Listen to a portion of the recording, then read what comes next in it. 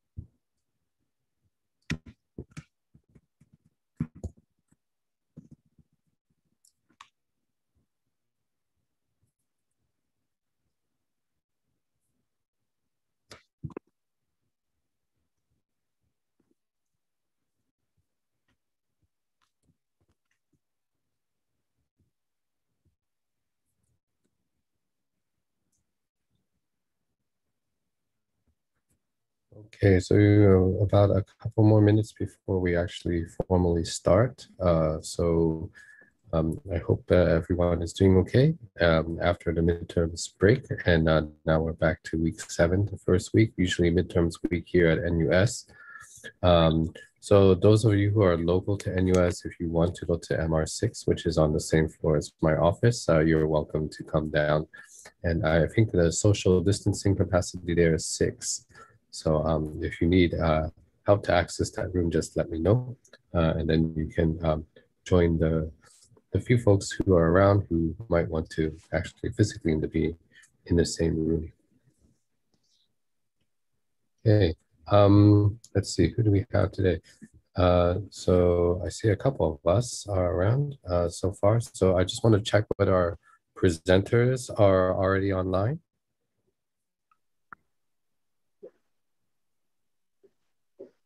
So Pengtai is one of the presenters. I think you're presenting, is it the first work? Yeah, I am presenting the first one. Okay, so I'll stop my screen share this so you can set up. Is that all right? Are you going to be screen sharing or somebody else is? I'm sharing. I will share the screen later. Okay, Yiding will do it. Okay, so I'll stop and then you can take over. Okay, thank you. Thank you.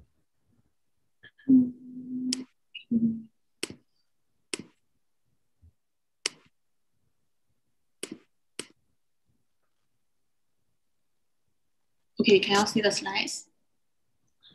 Yeah, I think we're all good. So okay.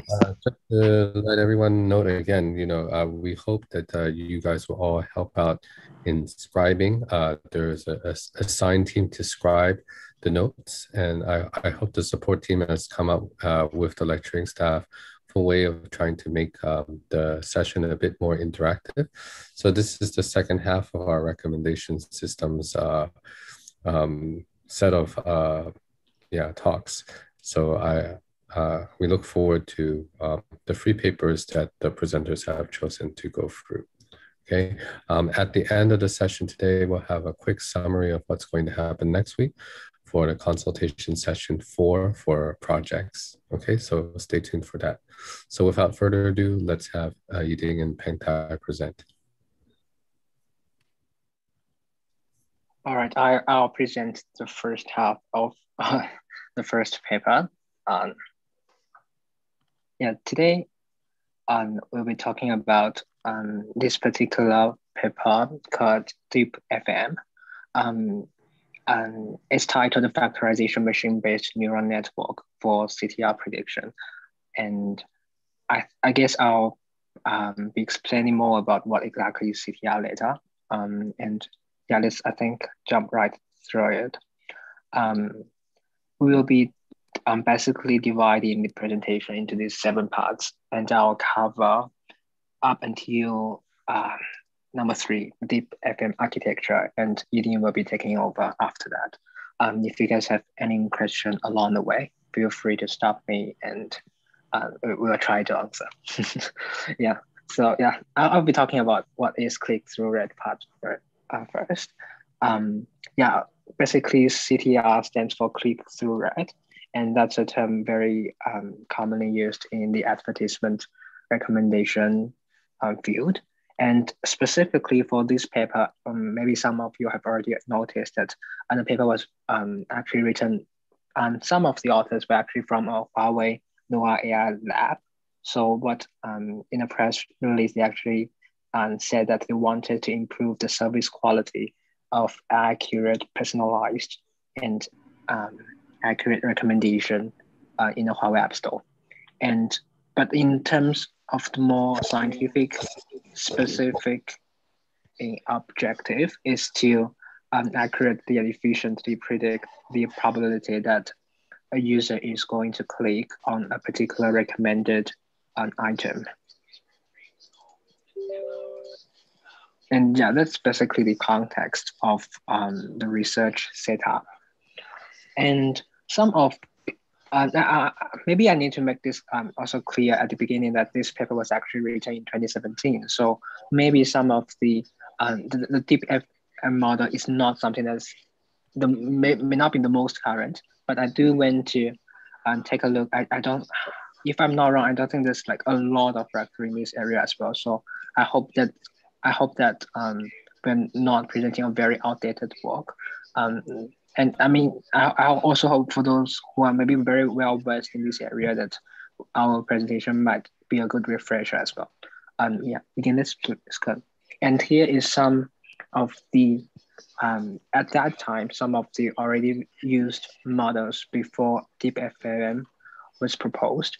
I mean, the more conventional neural networks that we know of is like CNN and convolutional neural network and the recurrent neural network. And the authors, they explained in the paper actually why these two traditional models may not work well with the context of advertisement recommendation. For CNN, it's because it will have basically be more biased towards the interaction between the neighboring features, because in convolution, I mean, CNN, it scans through by convolution, right? So it will actually prioritize the neighboring features. And that may not be true for the area of, we talk about the features present in recommendation, because it's very hard to actually see which dimension is further from which dimension. So I think the neighboring bias of CNN makes it not so suitable. And for recurrent neural network, because the authors mentioned it, because of the recurrent and sequential nature, it might be more suitable for, let's say we have sequence of click actions, instead of we're actually just predicting one instance of whether a user is going to click advertisement. So that's why the more traditional ones may not be as suitable. And the other things that people have proposed, the first one, FNN, which also uses a factorization machine, as what we are going to see in DeepFM, just that it requires, okay, I'm going to talk about the details later. It's based on recommendation, it's based on factorization machine. And for PNN, it's built up upon FNN and introduces a product layer between the embedding layer and the first hidden layer. So it uses the product layer to better capture the higher order feature interactions. And for Wide and Deep by Google, I think that's the more well-known one, because the previous works on FNN and PNN, they actually ignore the, because it's deep, it doesn't actually consider the low order feature interactions. So by the wide part, and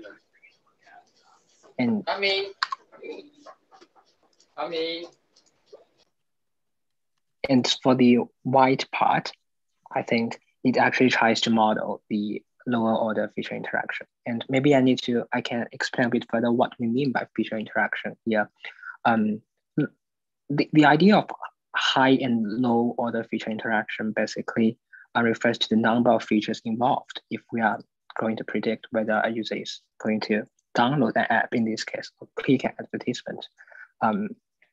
So let's say if it's mealtime and it's a food delivery app, and that leads to a download action, we say that's an order to feature interaction because it involves 2 dimensions.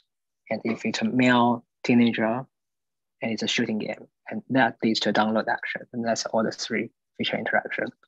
So just to you'll also get that clear. And in terms of the specific structure of the previously proposed neural network architecture, for the FAIM, for the factorization machine, I think the major contribution is that because the clicking data can be very high dimensional and actually very high dimensional and very sparse, because it's where there's a lot of items, but whether the user actually click on it, it's actually, if you consider binary case, it's actually very sparse. So the use of FM actually helps to condense this data set to be more low dimensional and also more dense. And that's the first step. And then it moves on to PNN, which I already discussed, and that it introduces a product layer to better capture the higher order feature interactions. And then the wide and deep actually introduces another wide part, which is the one that we see on the right, that helps to better capture the low order feature interactions. And then we would be moving on to, so what actually does deep FM contribute, right? And we see here, it's a comparison of why DPM actually ticks every single box comparing to the previous models. For FNN, I think it's actually a sequence here. We can see that moving from FNN to PNN, PNN introduced a product layer, and it also doesn't require pre-training because FNN uses the factorization machine pre-training. And the wide and deep then actually tries to capture the low order features, and the DPM actually takes every single box here. Yep, and for the deep AM architecture, so the deep is one part and FM is one part.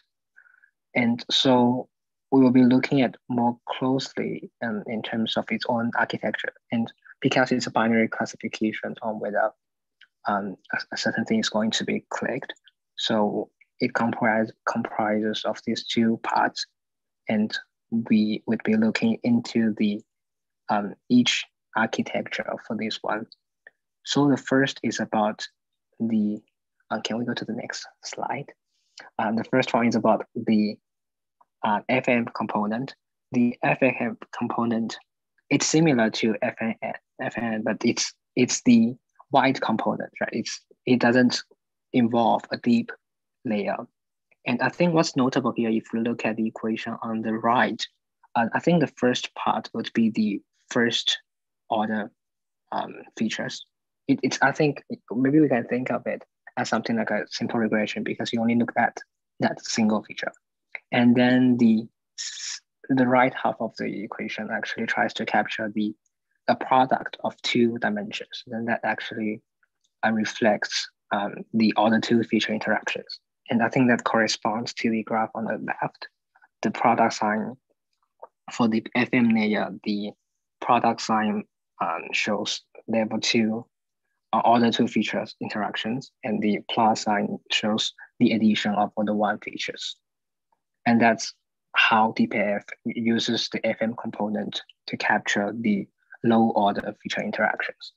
And then we move on to the deep component, which aims to capture the higher order feature interactions. And why this capturing of higher order feature interactions might be superior to the previous ones. I think for the, when we compare it to the FN, because here in deep FAM, I think the trains the factorization machine together with the entire, with the entire neural network. So it doesn't actually, so it gets trained simultaneously, and it doesn't require a pre-training compared to FAM.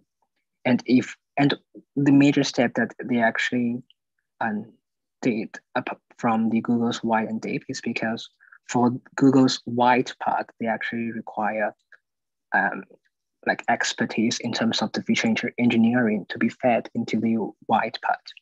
But for deep FM, it uses the same feature embedding and using as the and from the deep part from the factorization machine, so that it achieves a convenient end-to-end process that can be used without expertise required for feature engineering. Yep, so I think that covers the entire deep FM architecture and how it compares to the previous models that have been presented. Okay, so why don't we stop for a couple minutes here and talk about whether everyone is all together on what Deep FM is doing and how it compares to the other models. So on Slack or on the Scribe document, if you guys can help put the pointers to the FNN paper, that would also be helpful. So maybe I can ask some of you in the audience, especially those in the graduate component, because you're joining us for the first lecture for the second half. Can you guys help describe, paraphrase what Pengtai has described about what should be how does it capture the shallow and deep components?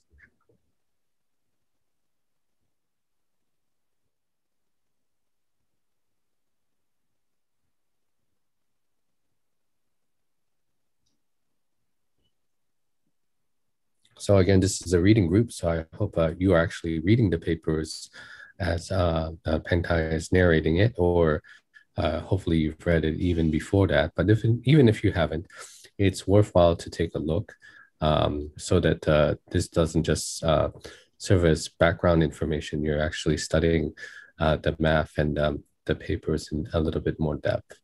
So can I get a volunteer from the audience, especially let's say from the support staff or the graduate students coming in for 6101 part 2?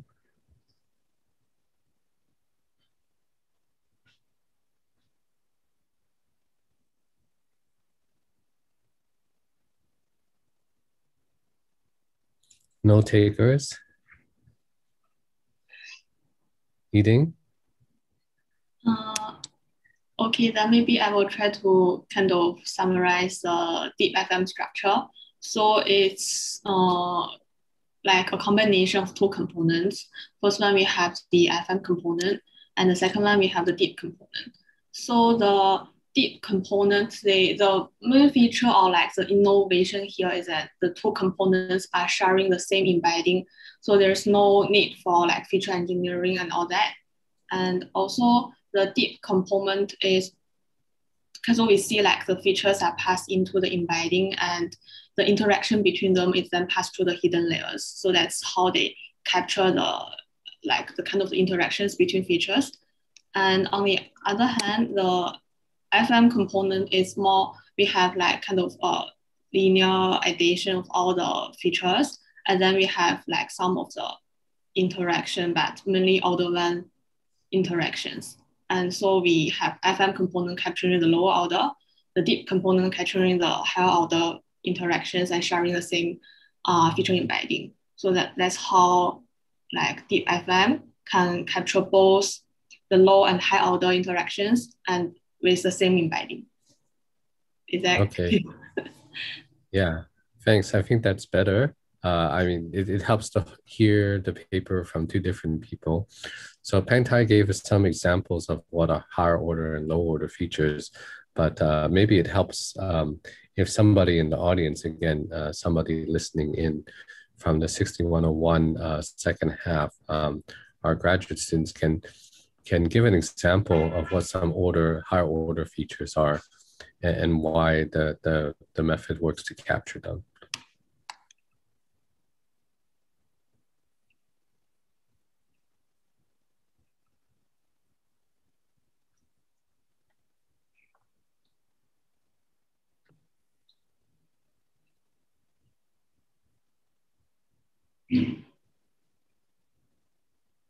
Okay, anyone would like to give a shot? You can do it on chat.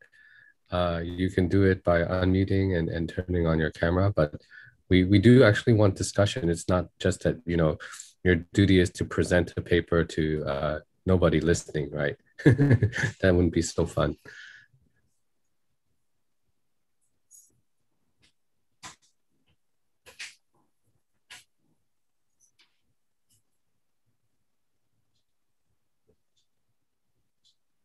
So how about any ideas from the support team or Scribes?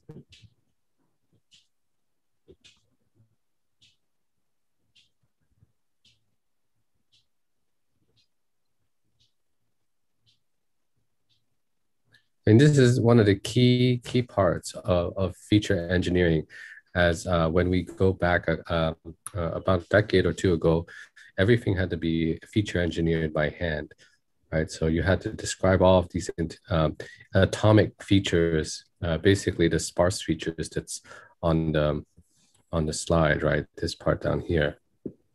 Okay, you had to do this by hand.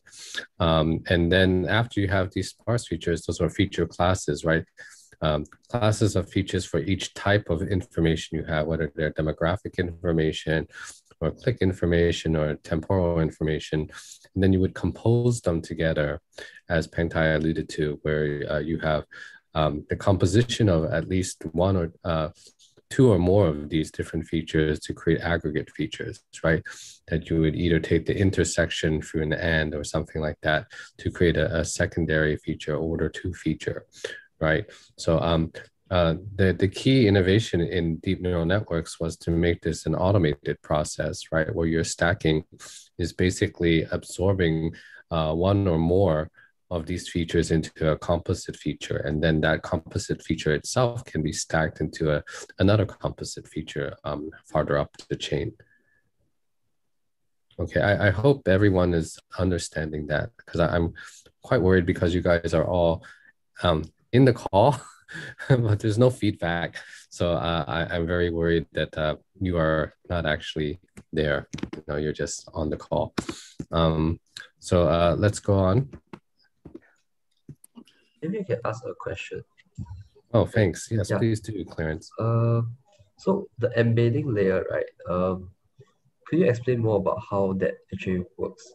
Because maybe I'm not very familiar with that. To be honest, that was the exact question I actually wanted to ask before Prof Ming actually said we can go on, because I think I haven't gone in depth, but I think Xiong actually alluded to this a bit last week when we talked about factorization machine, if I'm correct. And I actually don't quite understand if that's what you are also asking, how factorization machine helps to, let's say, condense the sparse and high dimensional features to a more like dense and low dimensional features, then to be fed into the network. Yeah, I mean, sorry, I kind of reposted the question. Yeah, right. Because I was just thinking that there is some kind of, in my opinion, some dimensional reduction being done. So I'm not sure how this actually works. Is it using an autoencoder, or was it used maybe like some other methods like PCA to find this embedding that is able to create this embedding layer? Yeah, maybe I can help you to answer this question. Can I? Yeah. Yeah, great. Yeah, so okay, so you guys are having a very good discussion on how to build the embedding, and I think the intuition for the embedding for recommender system is quite similar to the embedding in NLP, like Virtual-Vec, like Glove, right? So you know, the key thing here is to reduce the dimension. Say that we have a dimension of 64, which would be much smaller than hundreds of thousands if we use the one-hot encoding, right? So, you know, the one-hot encoding would have the dimension of one-hot encoding would be identical to the number of features or any atomic items you're putting in your model, right? So, so here's the case, and practically we generally first randomly assign values to these embeddings. For example, the 64, right? The 64 dimensions, then each value would be assigned randomly. And for my own past experience, I assigned a random value with Gaussian distribution with the mean as 0 and with the standard deviation as 1, right? So it's a Gaussian distribution random. And then later we train the FM model. And later, ideally, if a model is well trained, it is able to indicate that some features are similar. For example, if we are using some metrics like cosine similarity, two features that are close to each other would receive a higher cosine similarity. So okay, so to summarize my answer, so the intuition of the embedding in REXIS is similar to the embedding in NLP. And and first we randomize it, and later we train it, and ideally, similar features would have similar embeddings. Yeah, that's it. Wish I have helped you. Yeah, thanks. Great, thanks, Clarence. Yeah, thanks. Yeah, thank you for allowing me to answer. Yeah, great. Yeah.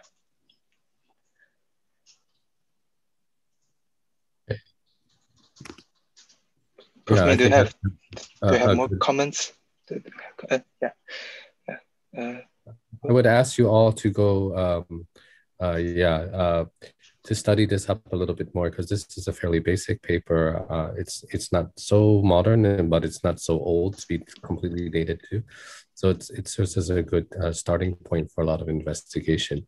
So the other papers on product neural networks and factor neural networks are pretty good too, in the sense they give you a good basis for that. And Taka has reminded us in the chat that the matrix factorization method basically tries to, by way of the factorization, turn it into two component matrices that are low dimensional and perhaps much more dense. So it doesn't use PCA or any other type of dimensionality reduction technology explicitly, right? It's doing so by creating a low rank approximation for the user and the item rather than the user item matrix directly. So I hope that answers your question a little bit there. Okay, so if you're on the Slack channel, you might want to post on the general channel a bit more discussion about the component papers, so that you can use both of your facilities of listening and looking at the slides, as well as using Slack to find the relevant papers. I'm still doing some editing, but after that I'll get on that as well. Okay, so let's continue. Okay, sure. Then thank you, Pengtai, for sharing on the model, and also Xiong for clarifying the questions. And now I will talk about the experiments conducted in this paper. So two data sets are used here because the writers want to cover both the benchmark data and also the commercial data. So for the benchmark data, we have Criteo data set. So Criteo is an online advertising company. And in this data set, we have 45 million users click records. And we also have 13 continuous features and 26 categorical features that we do not know what exactly they are. And for the split, we are using 90% for training, and the remaining 10% is reserved for testing. And for the other data set, which is a commercial data set, is from a particular company. And we have the user click record from its game center of the company's app store, around 1 billion records, which is much larger compared to the benchmark data set. For features, we do not know how many features there are, but we know the features cover 3 aspects: the app features, user features, and also the context features like operation type. And in terms of the split, the writers are using 7 consecutive days of data for training and the next following day for testing. And so here's an overview of the data set we are using later. And now let's look at the baseline models used in experiments. So we have logistic regression, which is the most basic one, and factorization machine. and the FM initiated feed-forward neural network, which is covered by Pengtai just now, and also the product-based neural network. So just to recap a bit, product-based neural network has a product layer in between the embedding layer and the first hidden layer. So it uses different types of product operation, and we have 3 variations here. The one using the inner product operation, which is IPNN, the one using the outer product operation, OPN, and the one that combines both inner and outer product, which is PNN. And for wet and deep is more familiar to y'all, I guess. The 2 variations are included. The original version, which is kind of like the wet and deep neural network combined. And also here is a variation brought up by the writers to save on the feature engineering effort. So they kind of change the LR component to FM, so they do not have to do feature engineering here. In terms of evaluation matrix, we have area under ROC curve and also cross entropy log loss. I will not go deep here because we are all kind of familiar with these 2. And also here's some parameter settings. We have 0.5 dropout ratio. Neural network structure follows a constant structure. We have 400 neurons per layer and 3 layers in total. In terms of optimizer, we have one for LR and item for the rest. Activation function, we have tangent, hyperbolic for IPN, and ReLU for the others. In terms of the latent dimension used for factorization machines turn here. So I will go through the experiment results using these parameters first, and after that, I will cover how the users have done the hyperparameter study and to decide on this specific set of parameters. And in terms of the performance evaluation, there are 2 aspects, efficiency and effectiveness. So let's look at efficiency first.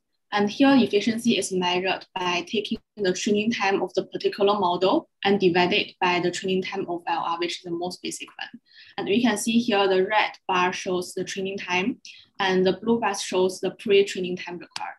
And to highlight a few, we have FNN, which actually is really fast to train, but the efficiency is pulled down because it has a pre-training part. And the 3 PNN variations here, we can see the 2 models that are using inner product in its model is taking longer time. So it kind of suggests that the inner product operations can be inefficient. And overall, we have our deep FM being the most efficient model here. So here's efficiency. And next, let's look at the effectiveness. And before that, just recap a bit on the different features of each baseline models here. So the first category we are looking at whether feature interactions are considered in the model. And all the deep models are considering feature interactions except logistic regression.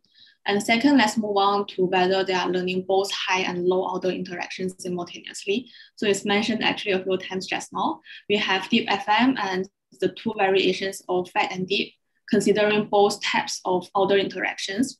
But for FM, FNN, PNN, they are only considering either low order interactions or high order interactions. And last, we are looking at whether the model is having the same feature embedding for both high and low order feature interactions. So that actually this column only applies to these 3 models, like deep FM and 2 variations of wet and deep, because they are the only 3 models that do consider the 2 types of interactions. And only our model deep FM is having this same feature embedding for both types of feature interactions. And now let's look into the experiment results. And first, to highlight the performance on LR, we can see across 2 data sets for both evaluation matrix AUC and log loss. Logistic regression has the lowest AUC but the highest log loss, indicating like we do have to consider feature interactions, and which is kind of predictable also. Next, we are contradicting the performance of the models that do not consider both types of feature interactions with deep FM. And we can see deep FM is performing the best here, showing that it's important to consider both high and low order interactions simultaneously in our model. We cannot only consider either low order or high order feature interactions. And the last point will be on the importance of having a shared feature embedding among the 2 components. So we compare the performance of wet and deep FM. So we see deep FM is performing better than wide and deep for all the data sets and also the matrix, showing that it's not only important to have considered both types of feature interactions, but also to provide a shared feature embedding for both components so that we have the optimal performance here. And that's about the experiment performance. And next section will be a brief one on the hyperparameter study. So the author actually explored how different hyperparameter setting can affect performance. And I will not go deep here, but I will give you kind of an overview of what the study is about. So the author considered the following hyperparameters, including activation function, dropout rate, number of neurons per layer, number of hidden layers, together with network shape.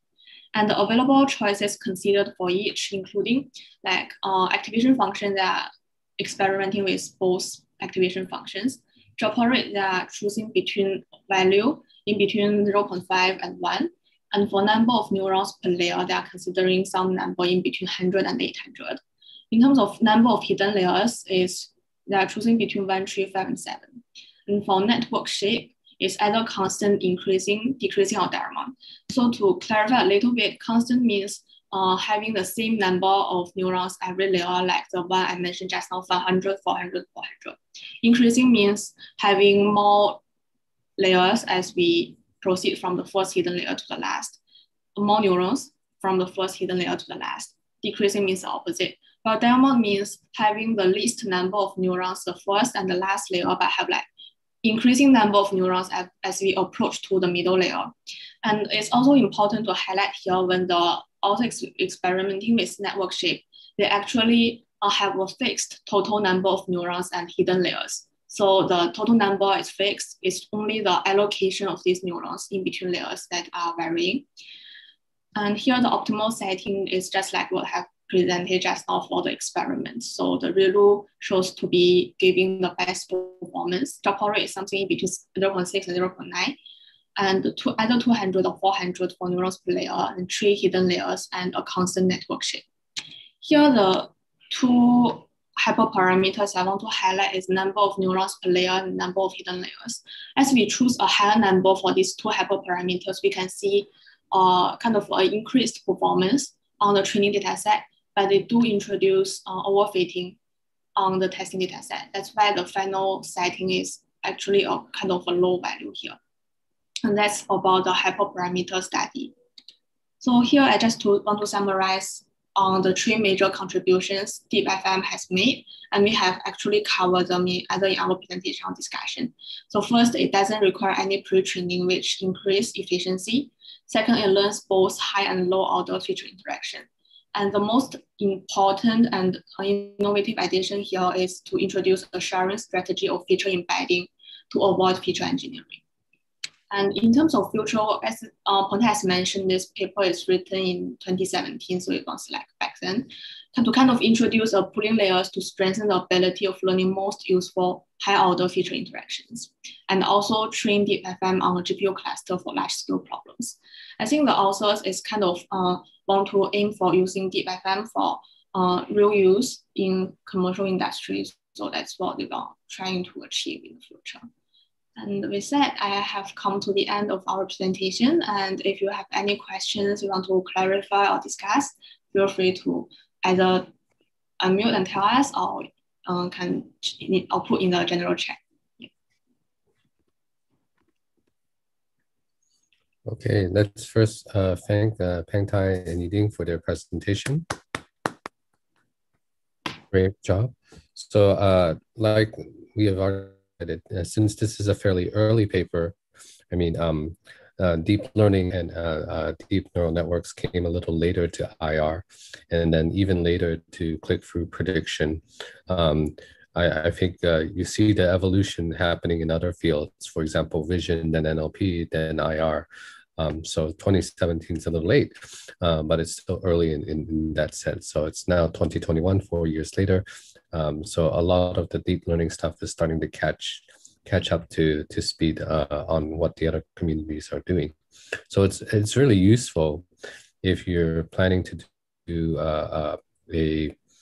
a project in course additional recommendations or recommendation systems to really study these very basic models before they get, you know, a bit more intricate. So I think that's a very good start. Okay, Taka asks a question about, and maybe you can unmute and say your question yourself rather than me paraphrase for you.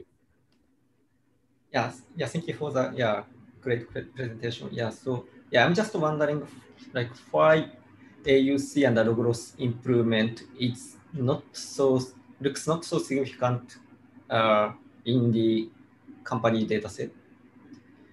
Yeah, actually in the paper, all sides saying that the AUC improved the 0.61% and the 0.66% in like both company and the data sets. So yeah, okay, then okay, improvement rate is okay, similar. I was just looking into the kind of absolute number of AUC and the log loss, and I was just wondering because company data set, compared to logistic regression, AUC improvement is something like 1% or so, but the criteria data set improve 3 or 3 to 4%, right?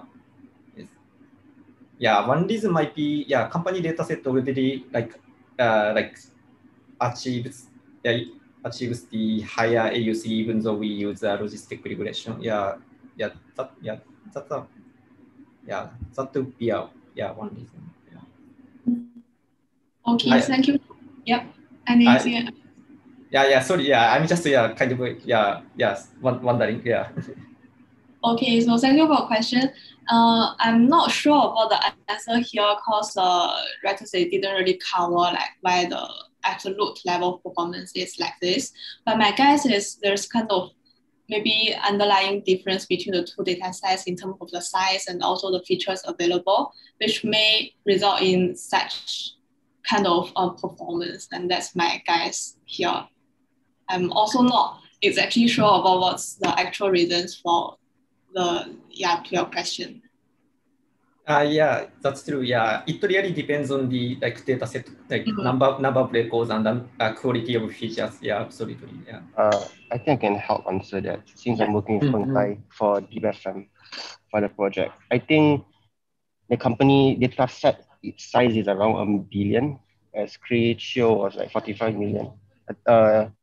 And I think I was playing around with the model as well, and I can really see the more data you have, it will normally cause the AUC score and a log loss score to be a lot better.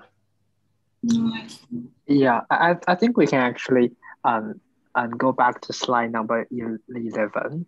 I think we actually had something about that. Maybe we didn't make it clear enough, because if you see here, actually the size actually differs by quite a bit, right? So we would expect, let's say, the absolute log loss for the company data set to be a lot smaller than the absolute loss for the critical data set. Yes. Thank you for the explanation.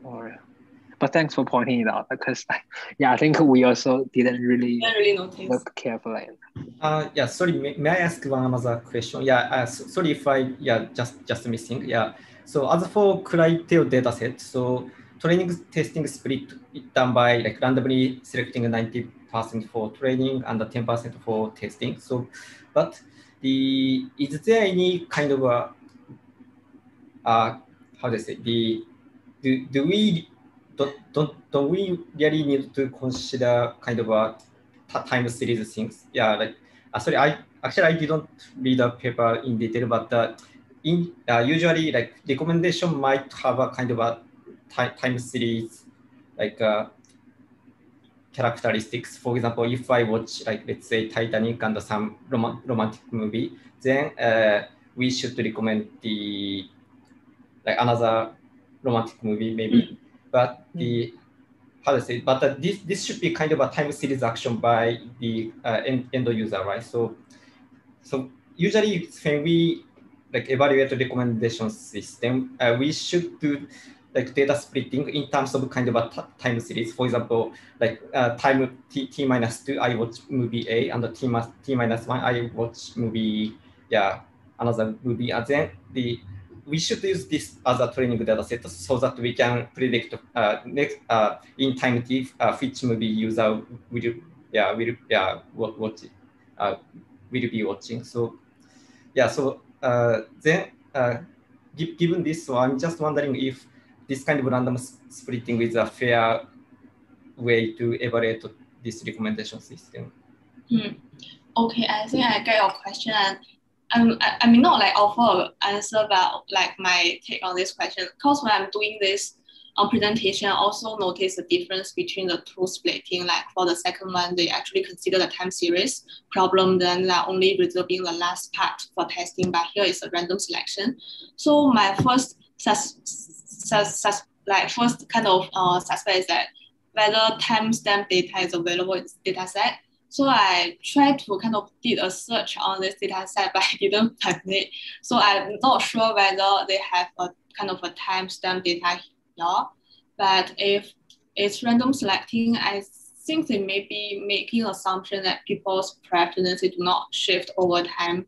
But I do feel that your point is valid, that people's preferences may shift over time, and it's good if we be careful enough to consider these problems as a time series problem and do the splitting accordingly. Yeah, I guess it depends on what kind of like business problem we address, and sometimes this random split might be good enough, but I just don't know what this data set is. Thank you for answering. So on Slack, I answered your question. So there is a homepage for the Cartero data set. So you can take a look at that. It's on the Slack, and it does tell you actually that the data is time series ordered. So if you wanted to, you can do exactly this type of stratified test and training, as Taka is pointing out, which is important. I mean, we've asked this as part of the final or midterm exam for our undergraduate machine learning class. So it is time series order. However, the paper itself, the DFM paper, doesn't actually say whether they did that type of time splitting when they do the testing, right? I think Pengtai and Yiding slide said they randomly select the 90%. And when I look at the paper itself, I threw it away already. It does tell you a little bit about how they did that. Okay. Anyways, these are good questions to ask. In the back of your minds, for those of you who are listening, it would be good if you can think, okay, if I see the type of AUC and performance curves that I have on the slides, can I deduce what type of causes there are, right? So in this case, we hypothesized that it was actually because the amount of data in the two data sets are very different, right? That's why the log likelihood is a lot better in the larger data set, because you have enough data to model. But if you didn't have that information, would you be able to diagnose? Okay, because as good data scientists or good machine learning engineers, it's good practice to look at a set of numbers and try to sense make from it. Right? Otherwise, you'll just gloss it over. There's just a bunch of numbers, so what's the big deal, right? So Taka went a step further and say, okay, well, they're all a set of numbers, but one is not the same as the other. There's a big performance gap, at least in log likelihood, on those figures, and that should strike you as very perplexing, not in the perplexity sort of way, in the human perplexity way. Okay. Okay, so these are really good questions, and I hope they spark your interest about making sure you do your evaluation properly on your systems. And when you read papers, please read them with a lot of skepticism. I mean, it will serve you really well because people don't necessarily describe all of the important points. And because they're trying to get published, they may hide certain things that are sort of in plain sight if you want to look at it carefully. So yeah, great. So we did a good job of this paper. Let's again thank our speakers and questioners and all the support staff. Okay, so now we have our next paper, and if I'm not wrong, we have, let's see, Clarence and Sashank presenting this paper, if I'm correct. So Clarence or Sashank, would you like to share your screen? Okay, I will do that. Okay, thanks, Clarence. Give me a moment. Sure. Okay.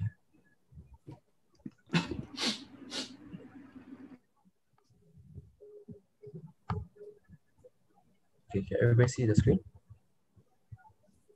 Yep. Yep, thank you. Okay, Looks good. All right, so hello Go right everybody. ahead. So today we'll be discussing the second paper. So the title of the second paper is A Novel Hybrid Deep Recommendation System to Differentiate Users' Preference and Items' Attractiveness.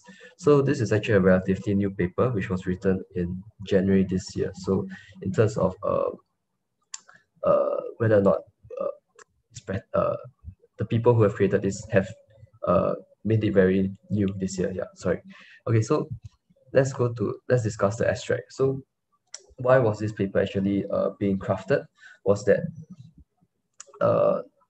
they realized that with the fast development of e-commerce websites, things like users auxiliary information, which comprises of things like age, the person's income, the person's employment status, as well as the product's textual information, which includes things like the comments and reviews that has been given for the particular product. Things like this have been very available to be accessed and for training purposes.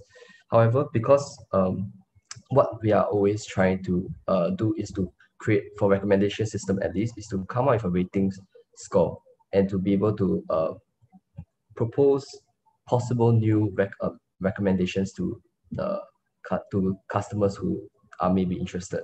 And because of that, the rating scores are usually very large but very sparse because many of the pairs have not been yet observed. So what they are trying to propose is to use both the user's auxiliary information as well as the item's textual information as inputs to train a model to find this innate relationship between item and user interaction. So some of the related works that have been done so far has always been very famously using the matrix factorization for recommendation system. So basically what they do is to come up with a latent representation for the user as well as for the item, and to use simple matrix factorization between the two matrix to come up with a rating score for the user and the item.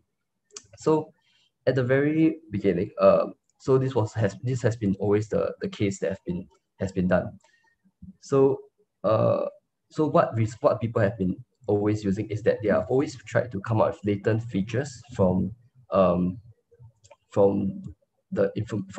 information that they are able to access from the items and the users. So what they actually propose using is using a deep convolutional neural network to generate these latent features. And one of the examples was actually using a deep CNN to find the latent features that are present in a song to be used to because as all of us know, a song is has notes and tunes, but this how to capture this information was that they converted the wavelength and the frequencies of the different parts of the song and use it to create a latent feature that will be easily trained by the model for the purpose that they are trying to do it for. Yep. So let's move on to the aim. So the aim was really to model a recommendation system using both users' auxiliary information as well as the items textual information simultaneously. So this is a very unique approach where they are actually modeling both at the same time. As we go on and discuss further, we will see that actually the loss function is actually a global loss function that takes into account both aspects for their training. Yep. So the whole entire model can be broken down into two main subcomponents. The first component is really essentially to predict the user's rating scores. So in doing so, we are able to possibly predict how the user will react to the particular item, and see if certain items that they have not been exposed to will be of interest to the user. And the next is to really model the latent features of the user using a convolutional neural network a neural network model. Yeah, so some of the key assumptions that have been made. So in this slide, I'll refer between the assumptions and the implementations back and forth. So the first assumption that they assumed was that different user-specific latent features can well reflect the user's preferences. So in this sense, it's important for them to want to capture this latent feature of the users. So what they actually decided to do, if you look at implementations one, how they decided to extract this user information was to use a stack denoising autoencoder. So as like what the previous group was explaining about the embedding, this is very similar in creating a softly embedding layer for them to represent the user's latent features in that aspect, to be fed further or up in the model for to eventually come up with the rating score. Okay, and next will be they assume that different item-specific latent features can well attract different types of users. So in this sense, they are trying to model the item-specific latent features, and how they actually decided to do this was using a convolutional neural network system. So what they actually decided to feed in as inputs were things like the reviews, the comments that people have given based on their experience using the product. And what the convolutional neural network is trying to do is trying to pick up what are the essential words that are being used to describe the particular product by the user. So finally, the final assumption that was used was that users may be interested in different textual content contained in the product comments. So in other words, what it's trying to say is that for different users, they tend to look out for different kinds of words that are present in the comments as indicators to them to whether or not they will find the item appealing to them or not. So in this case, what they decided to use was an attention-based CNN to represent this specific item, the specific item latent feature. So my experience with attention-based system is not very rich. So I actually went to find out what this actually does, and I realized that what it does is that this attention system actually points back. It works together with the CNN to be able to, in other words, provide attention to the key parts that the user is actually interested in. And this actually helps in creating both the latent feature for the user as well as the item simultaneously for the model. Okay, so I shall now discuss about how the model actually looks like. Okay, so this is actually their Dupia model, which they actually created to create the rating matrix. So let me just go through some of the annotation, some of the notations in this model to maybe provide more clarifications of what they're actually trying to do. So the first R is the rating score matrix. So this over here is basically what they're trying to create. This is the outcome of what they are trying to do. The U and the V are the user's latent factor as well as the item's latent factor. So in the U times V, this is where the matrix matrix factorization actually occurs, where they take the two different matrices and they multiply them together. Sorry, matrix multiplication. Yep, so that is where they will generate the U and the V from two different separate models. So going deeper into the U side first, which is the user's latent features, how they actually decided to do, as mentioned before, was using an autoencoder system. So as you can see, S and X are the user's rating score as well as the user's auxiliary information. So they are both fed from the left side as well as from the bottom into a stack autoencoder, where the important feature that they are trying to generate from this autoencoder is mainly this center portion, which will be the user's latent feature that will be used for the matrix factorization in the end. So I was a bit interested in seeing why is it that instead of just fitting in the plain S and X vectors, they actually added a bit of noise in the input itself. So while looking further, and discussing with my partner, we actually realized what they were trying to do, which was not to really just model an identity kind of function where you're able to replicate fully. But given that there is some noise, maybe possibly because when people input their information, there may be some discrepancies, the model will still be able to model an adequate user latent feature to be used for the rating score matrix later. Okay, so that is for the user side.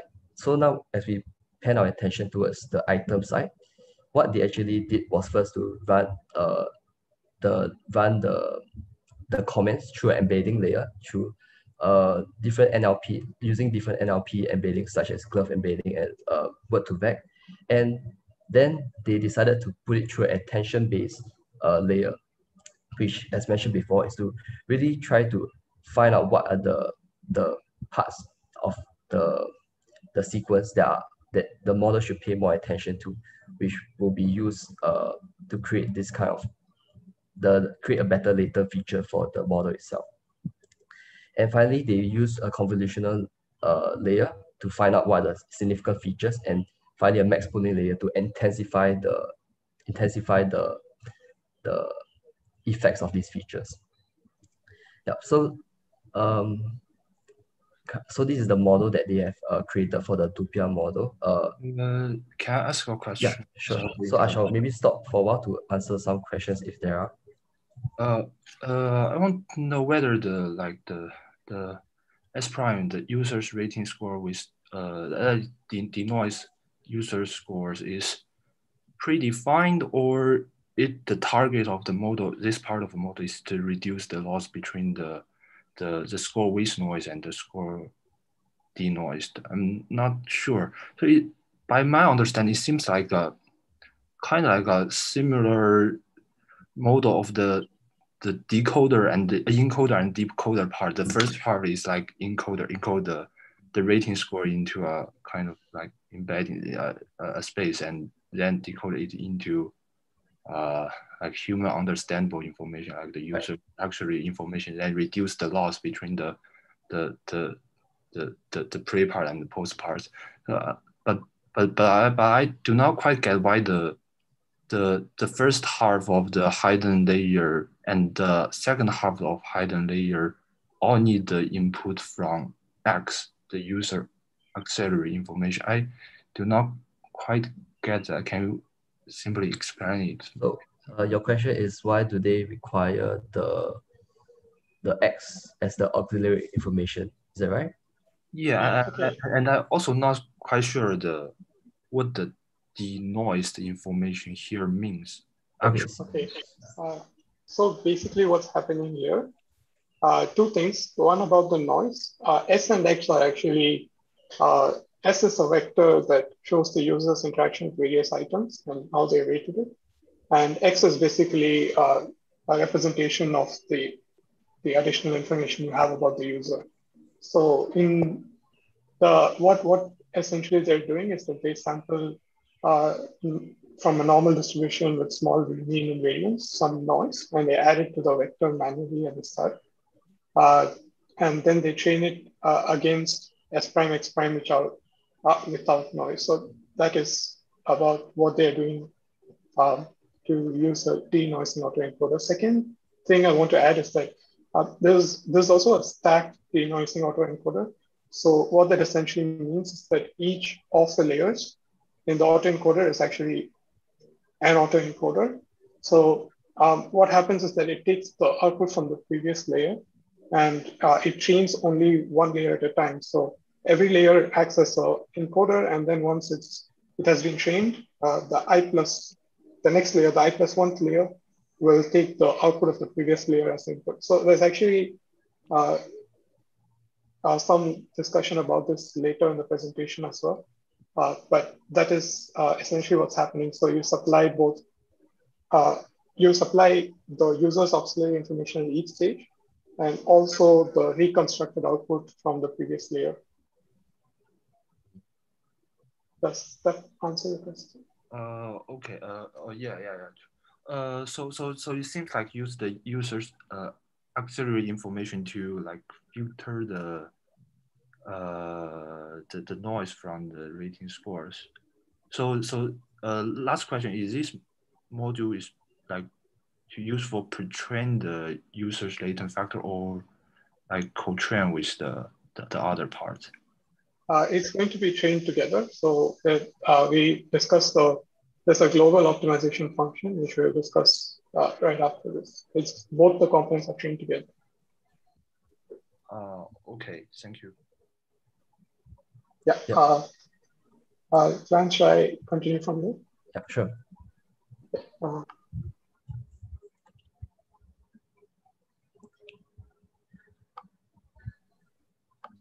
Can I just ask if you're able to see my slide? Yeah. Okay.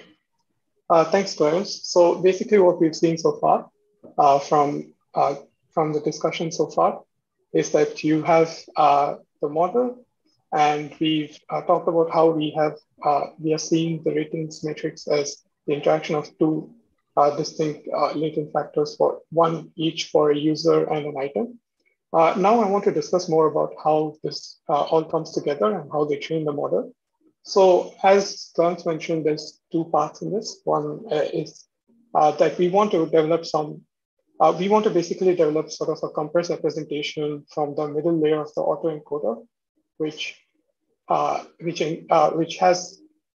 contains enough information from both the user's latent information and the user's auxiliary information as well as their explicit ratings. And then we want to supply that into the model. And simultaneously, we also want to fetch some a sort of feature vector from the reviews that we have for each item. And then we want to use these together to actually get the ratings matrix. So basically, if you look at it very simply, what we have is a matrix U with all the vectors for the users. Supposing we assume a dimension D for the latent vectors, we now have a D cross M matrix for the users. And if for M number of items, we have a D cross M matrix. And we want to approximate R as U transpose V. So this is kind of similar to what Prakash said in the chat earlier about trying to represent a sparse ratings matrix as the product of two smaller matrices. So in that case, what happens is that the authors have chosen to model the joint distribution as a normal distribution. So for example, how they actually write out the conditional distribution. Just to remind people what we stand for: R, the rating matrix, U, the user information, and V, the item information. Is basically that they represent it as a normal distribution with a mean around the dot product of the relevant user and item vectors as a chosen variance. And then they have an indicator flag here. And this indicator flag is essentially just to say whether or not the user has actually interacted with this product. So it will be a 0 or 1, which will reduce the term in product to its own value, or just a 1. Yeah. So that's the intention here. So they model the joint distribution this way. So far, are there any questions? Because for now, I'll start going into separately the two submodels to discuss how they come together. Okay, shall I continue? Okay. So as Clarence mentioned, to model the user's preferences, they use what is the stack denouncing autoencoder. I just discussed this a few minutes ago, so I'll go over this relatively quickly. They take these vectors S and X and try to reconstruct them in S prime and X prime. And so what we're really looking is exactly like what was mentioned just now, that this actually resembles an encoder-decoder architecture. So we can start thinking of this as a simple autoencoder with the layers H1 to HL/2 performing sort of the role of an encoder and the rest the role of a decoder. Okay. So once we do that, if we sort of look at a function g of s comma x as sort of summarizing the encoder, the decoder acts on top of it. So really what happens now is that when you do the forward propagation, you are able to get the value of the tensor at any hidden layer by just using the weights coming in from the previous layer and the value of the previous hidden layer.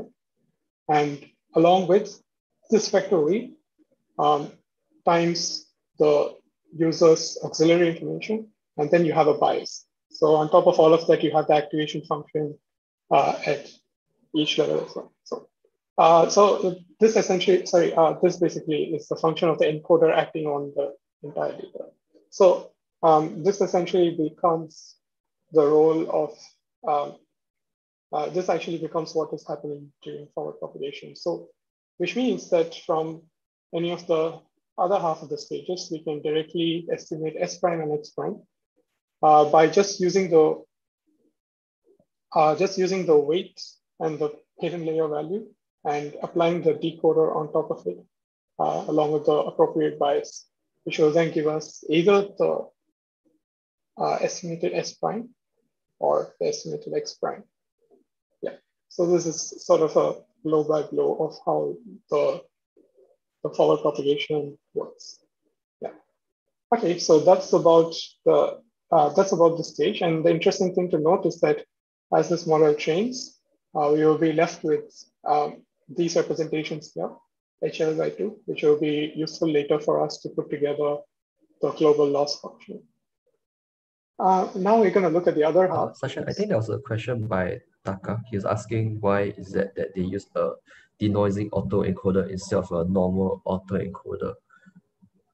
Okay, yeah, so this is actually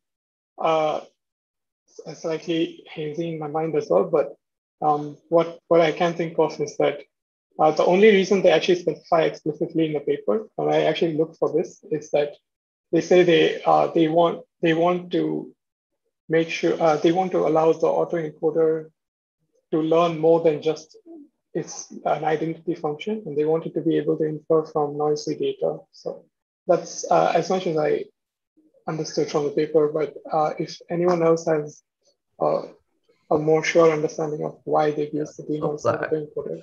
I think my interpretation of it is that, sometimes when people put in their own information, there tends to be things that are either not filled out or filled out wrongly. So, but those things becomes your training data. So it adds sort of unintended noise in your data. So what this autoencoder is trying to do is to clean, having cleaned the S prime and the X prime, is to be able to see if we are still able to generate a good enough latent feature, given that some of these features may be a bit noisy in a sense. Yep. Yeah, great. Yeah, thank you for your explanation. Yeah, actually, I'm also like checking some like internet search, and I found somebody is saying so like sometimes the feature is kind of not accurate. Sometimes it's missing due to some like a user profile information missing. So but by adding a noise for building a model, then even though data is sometimes missing, model can like acquire like run the appropriate representation. Okay. Yeah. Thank you for your Thanks, Taka. The other thing I can think of is that quite often the S vector is might be estimated or at least augmented by implicit feedback, which may not be very accurate. So that might be another reason to expect noise. Okay, well, I'll continue. Okay. So for the second half of the model, this is something Clarence already talked about, so I'll go over a bit faster. What the author really says is that they use a convolutional neural network because they want to be able to assign different weights to different terms in the reviews. To clarify, they are working with the reviews that are written either about the products on the Amazon dataset or for the movies in the Movie Lens dataset. The idea really is that they do quite a bit of pre-processing, and then they take each review to be a document, or they combine reviews to create a review document for each movie, and then they're able to apply this text-based approach on that. So here are the two of the considerations they describe in the paper. They only mention this in passing, but they say that users may be interested in different parts of the reviews. And so they use a CNN that's able to assign different weights to different terms. And given this difference in importance, they also use a attention mechanism. And since it's already been discussed, I will just go over how they mathematically model it, and then we can move on. So in essence, basically, suppose they say, take a window of terms, pi, which basically goes from pi plus a negative offset to pi plus a positive offset, pi being the term in between. This now represents a window of terms. They want to assign, they basically want to assign term importance. So what they do here is that this matrix is the attention contains the attention weights, and by combining by taking product with the window of terms, they're actually able to weight each term along with whatever is the expected attention weight, and they have a bias and an acquisition function. So then they have each word vector. So they use a pre-trained word embedding. They mentioned glove. So they use a pre-trained word embedding. So they start by initializing it that way. And what they do is that they multiply the word vector with the importance score to get a weighted word vector. Ultimately, it comes down to the fact that once they've done this, they are able to then generate a feature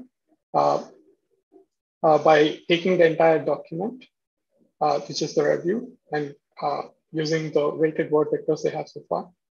And now they have a bunch of channels and outputs for each. So they use max pooling to get one output, have an output layer where they get the feature out. So if I go back to this diagram here, they've used embeddings. They have the attention layer. They then perform the actual convolution. And then across the channels, they do max pooling and they come up with one latent vector. This latent vector then is expected to convey the information, the text-based information from the reviews. So this is supposed to be the information that we have about the items. So this part actually becomes more involved. So I'm going to go over this very quickly. But the basic idea is that this is the original probability distribution that we started with for the rating matrix. You remember that we represented it as two products over a normal distribution centered over the dot product of the relevant vectors from the user and item matrices. So what they do is that they basically now go back to the model and they instead replace they are able to plug in the conditional distributions we have for U and V now from a model. And the idea is that now they have a distribution where they are able to infer what information they want about U from this compressed vector from the autoencoder, about V from the latent vector. So if you see now we have these terms involved in the distribution. And after this, what happens is that they plug these into the original probability distribution. And this is basically how they come up with the loss. So this is from what I can understand, what they've done is that they've plugged this in, then they've taken the log likelihood and they've tried to maximize the log likelihood. So they seem to be using the MAP method to estimate the parameter estimates. So they end up, so I am not entirely sure of how they work out each of the terms in the loss function, but this is what they seem to be doing at a high level. So once they have the global loss function, they are then able to put the model together and set up the experiment. So they start with the data sets we discussed already. One thing to note is that they have a few sub data sets within the Amazon data set, for example, and some of these have high sparsity as compared to others. For example, you can notice here that the AIV data set or the Amazon Instant Video data set actually has a much lower density as compared to the rest. So they are able to compare models and how they perform with varying degrees of sparsity as well. So they do some basic pre-processing. So they discard some items that don't have enough information, discard users who are too sparse, and do the usual one-hot encoding for all the auxiliary information. And for the movies, they also try to collate the top 3 tags that users have labeled on each movie so that they have some labels against each movie as to what type they may be. So one example can be that a movie may be labeled as a drama. Yeah. So for the reviews, they do the usual text-based ones. They they set a maximum length, they stem the words, and they use a document frequency to discard anything anything above a threshold of 0.5. So this way they end up with a roughly 8,000 word vocabulary. And then they go over the model. The evaluation metric they use is actually root mean square error. So a relatively simple way of making sure that they are able to compare the predicted ratings matrix. Yeah. So the experiments were averaged 5 times, and the results they noted were that first observation is that they directly showed an improvement across all the data sets. So these are actually different sizes of the data sets. So 100K, 1 million, and 10 million are a reference to how many user item interactions there are in that data set. So they've shown a significantly higher improvement in the AIB data set, almost 12% over the other baseline models they consider. And one of the reasons they suggest for this is that this particular approach, since it's using auxiliary information about both the users and the items, is less susceptible to sparsity problem and the cold start problem. So that is one of the conclusions here. So apart from that, there's one other interesting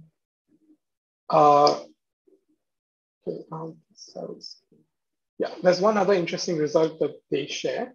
So I know this slide looks a bit overwhelming at first, but essentially what they've done is that they've identified some of the key traits. They've identified 2 users at random, and they've taken 2 movies of the same category drama, and they've selected these movies such that one user has rated it highly and the other user has rated the movie low.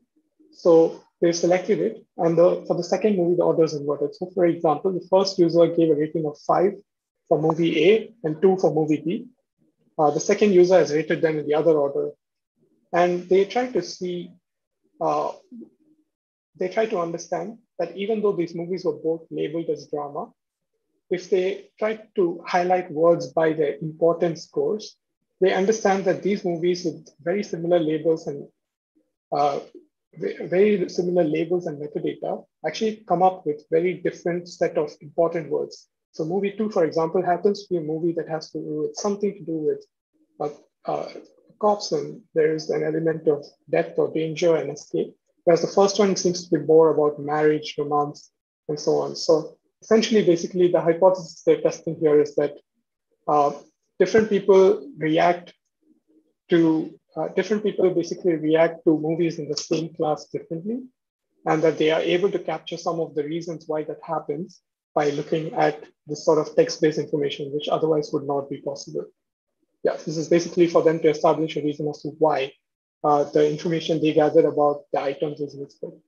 So in conclusion, they were able to propose a new model where they discuss separately the importance of items and the user's preferences and model them separately. And they are also able to show improvement on most state-of-the-art models that are used for such recommendation systems. So that's my presentation, and I would like to open up for any questions. Okay, great. Thanks, Clarence and Sashank. So let's give them both a round of applause first. Okay, and I hope many of you who haven't had a chance to ask questions will ask a question. Afrin, do you have a question? Yeah, I have a question. Yeah, please go ahead. The paper mentioned that for the items review, they set a maximum length of the raw documents to 300, right? Like, I get stemming is used to reduce the vocabulary size, but I guess the first thing in my mind is that the attention-based CNN doesn't really handle long sequences of documents well. So that's Sorry, why. sorry. Am I breaking up? A little bit, but now I can understand you. Please go on. Okay. So I'm guessing the reason why they set the maximum length to just to something small is to make sure the CNN works well. But like, isn't that really getting rid of potential, I guess, like information that could be used for to make the model I better? get your question. Okay. Yeah. I want to say two things here. One, this is not based on what the authors of this paper have done, but in what I've seen before, generally when people model free-form text-based approaches to try to generate vectorized representations, there's usually a cutoff for max length.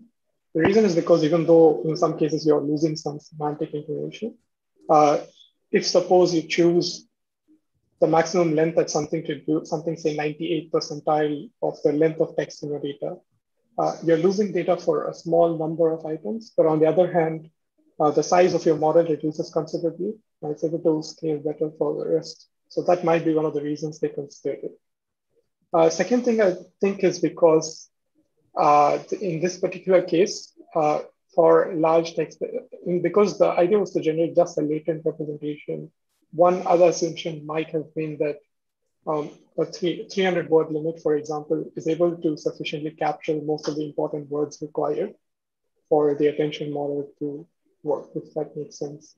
But these are my best guesses. These are not actually drawn from the paper. Yeah, no, that makes sense. I was wondering whether like replacing the model using a transformer would help with increasing the length or something.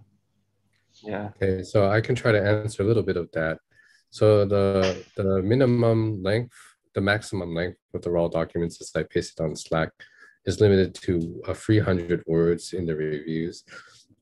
This is usually because we think comment documents are a little bit like news, in the sense that the most important parts of any comment come at the beginning of the comments.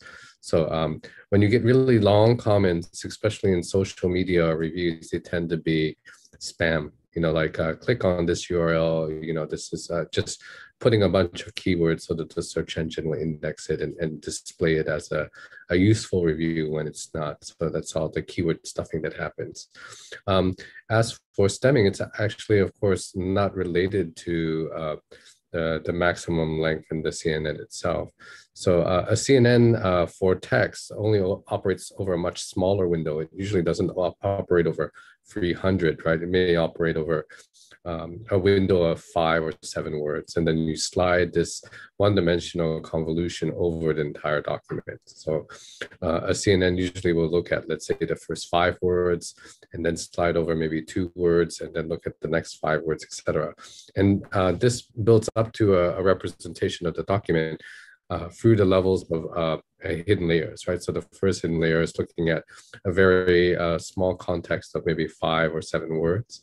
And then the next layer up, because it's composing several of the basic CNN outputs from the first layer, will be able to have a larger resolution. So maybe looking at, let's say, 25 words, and through using the ReLU or whatever activation function that they're looking at, they have some type of a signal over that entire span of words. So I'm not sure whether that helps a little bit more.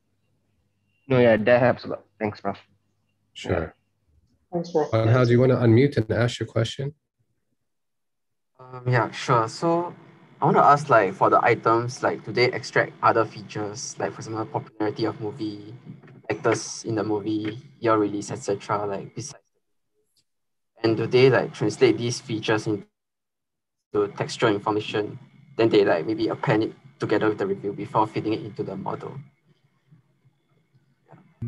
My understanding is they are just basing it on the pure comments that people have made. So because I think the assumption is that based on the comments, right, you're able to sort of get the sense of what the specific users have, how they feel towards different movies, and the diversity in how different users treat different movies are the thing that they are the key assumption that they have.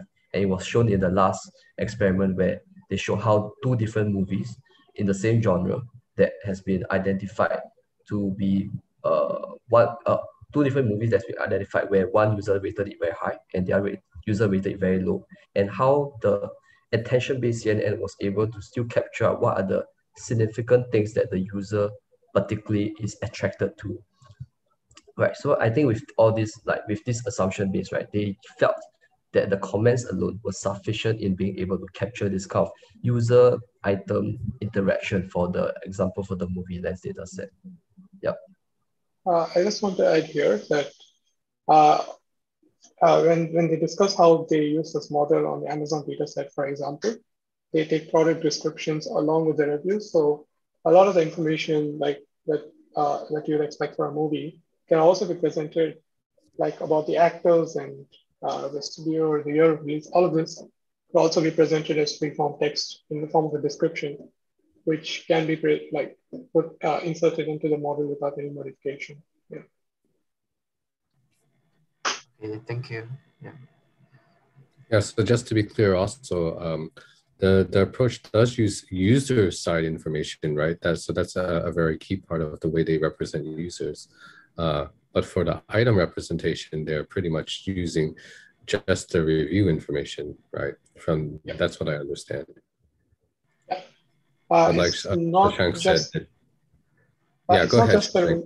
It's not just the reviews. The paper says that they do take product descriptions, summaries, and reviews, but it seems to me primarily that most of the information they had about these products was from the reviews. So essentially their conclusions had to be drawn with that assumption. But I don't think that there is any modeling constraint that restricts them from using just a description or a summary. Okay, I think the scribes can go look and see whether we have that correctly, because it does say, like Sashank mentioned in section 4.1, that the Amazon dataset has both users' ratings and product reviews. Of course, both of those pieces of information are needed. It does say, the user's auxiliary information is included, but we're now talking about the content-based attributes of either movies or products, right? So these are pieces of information on the item rather than pieces of information on the users. Yeah, I actually don't see all of that there, but never mind.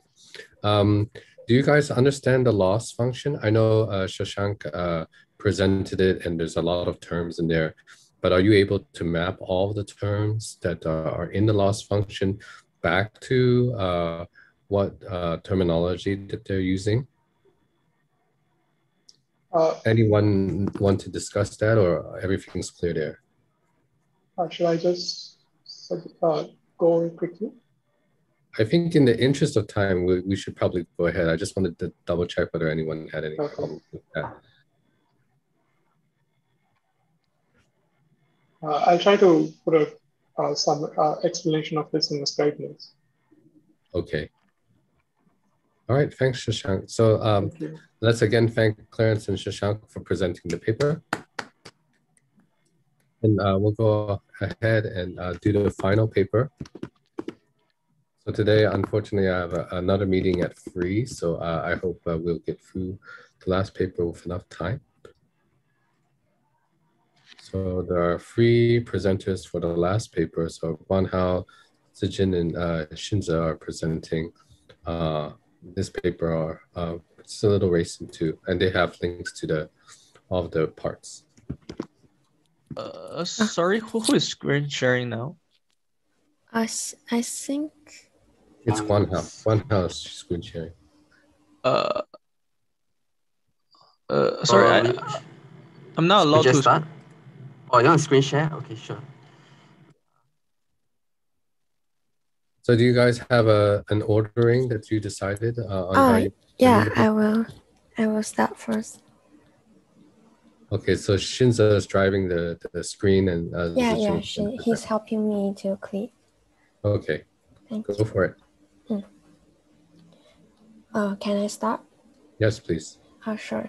So hi everyone. So our the paper we are reading is the simple convolutional generative network for next item recommendation. Next page. So here are the introduction and preliminaries of this paper. So the objective of this paper is to improve the performance of the user item interactions by using the recommendation system. And the models we have tried, for example, is an RNN model with softmax, but this model cannot utilize the parallel computation within a sequence because it depends on the hidden state, the host hidden state of the previous states. So the parallel computation cannot be done, which means it will consume more time and to run a model. And compared with that, CNN model can use the parallelization. So here we have an example of the model we are using. It's the Caesar model. And it's a CNN model that achieve a comparable performance to the RN models in the recommendation task. Next. But the Caesar models have some feedbacks. For example, its max pooling scheme will discard some important position and recurrent signals, which means we may not be able to get those sequential data information for the next step prediction. And also the softmax distribution may fail to use the complete set of the dependencies effectively. Next page. And then the main achievements in this paper, which will be mentioned later by Xinze, is the novel recommendation generative model and the different convolutional network architecture. Okay, next. Okay. Can you hear me? Am I muted on? Okay, I'm not muted, right? Okay. So next, I'll go through the model part of this paper.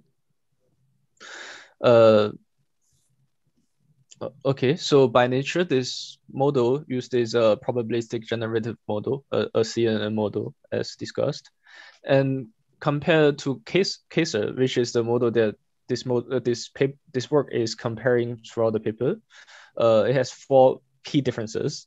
First of all, the author's model it can model the distribution transition of all individual items in a sequence, but Caesar only models the final item. And secondly, this model has a deeper structure compared to Caesar.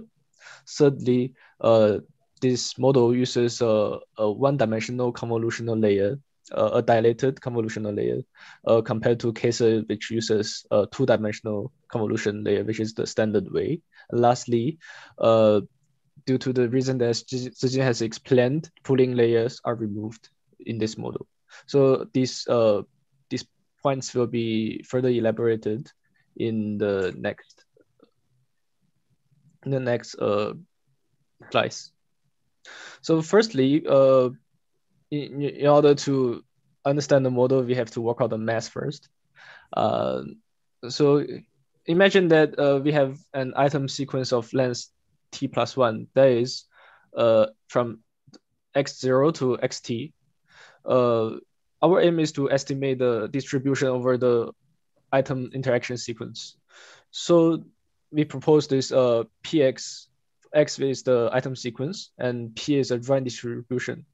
So to model Px is nothing but a product of conditional distributions by chain rule. So you can see that x0 is the first item. So it's Px0, and we have Px1 given x0, and Px2 given x0 and x1 and so on. So in this way, it's a network that essentially the input is from x0 to xt minus 1, and the output will be x1 to xt, where xt is our final expectation. The distribution of xt is what we require or what we want here.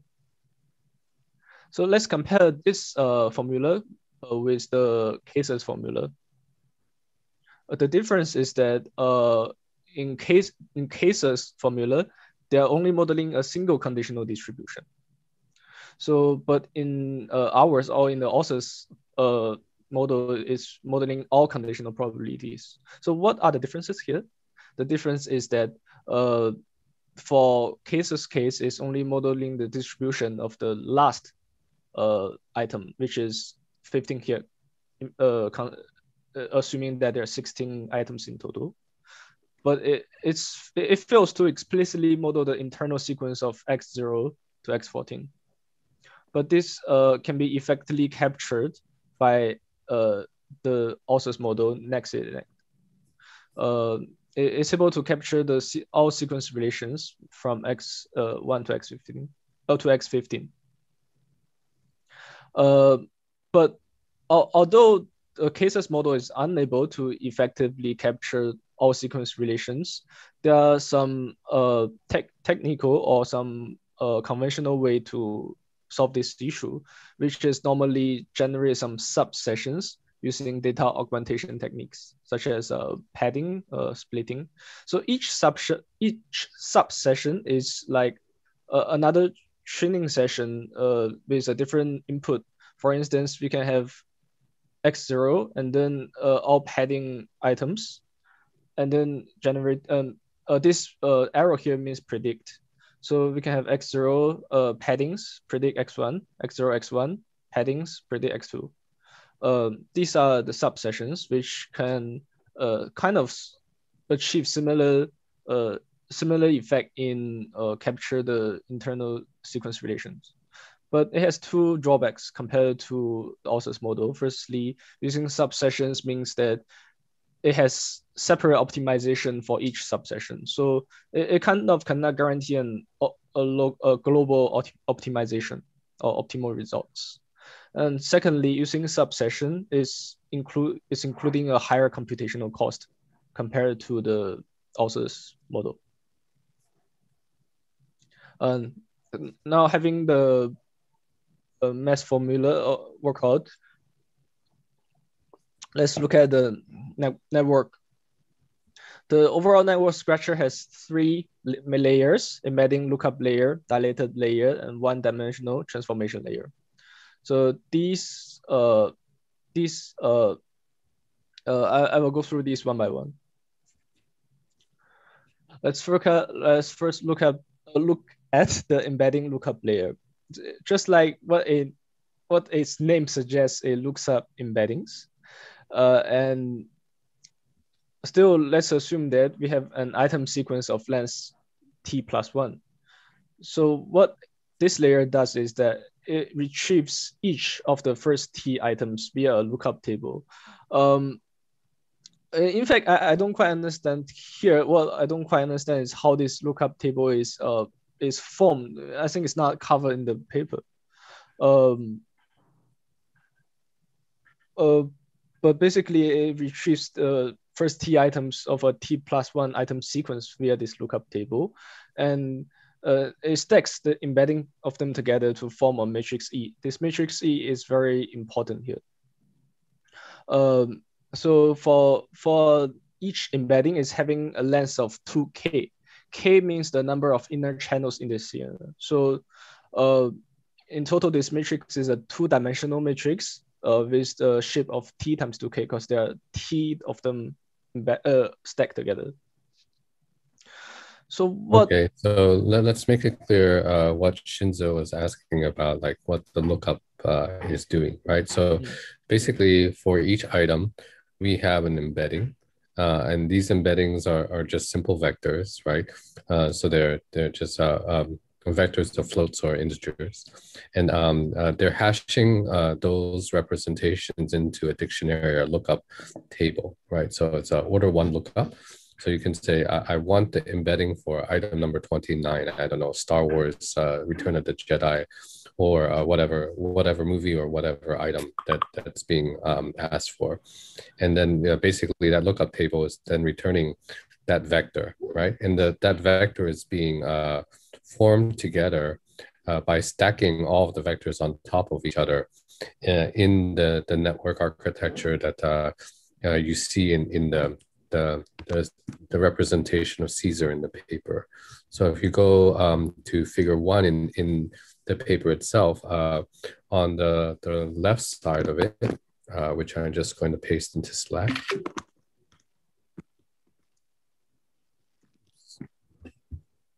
Here it is.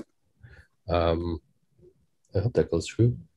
Yeah, on the section A of that, you will see that they just basically stack all of the previous items that have been consumed into T of those items, right? And then you're trying to predict the purple row, the one on the bottom. So it's the same setup as in the related work coming earlier.